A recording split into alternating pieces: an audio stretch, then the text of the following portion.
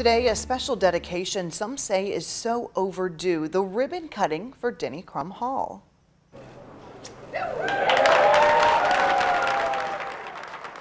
The new UofL Residence Hall finally unveiled years after it was announced it would be named for the legendary UofL coach Denny Crum.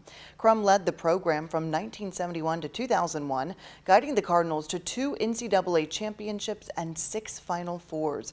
His former players at the ceremony today saying he deserves this honor, and he has for some time. And his wife says though you'll never hear it from him, having his name forever cemented at the school means the world. More than just the basketball, it's also what he did for the whole entire community and for the UofL community. Just to look around and see some of the highlights from basketball and what he's done. But this, he doesn't say it, he will never say that much. But I know it means a lot to him.